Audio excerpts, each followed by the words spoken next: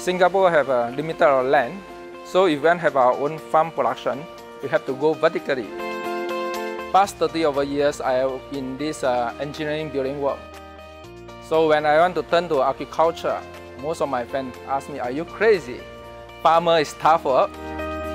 Our farmland will be less and less. And even that, we have less and less farmer. So we must create something that we can produce and also create jobs for our urban city people. Because plants need water, so we are using the steam water, the steam pump to pump out the water to turn the tower.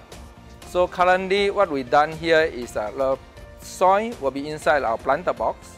This planter box come down to get the water. At the same time, they slowly move out to get the sunlight. The plant will go up to get the sunlight and come down get the nutrients and water. So we are using very little energy. So even if only in a city area, we can plant on outside of the surface on the building or even on top of the building. So our system is no limit where can we plant. So for the future, food production is possible just in the city. The past 5 years, I try to be a farmer. It's tough, challenging, but I enjoy it.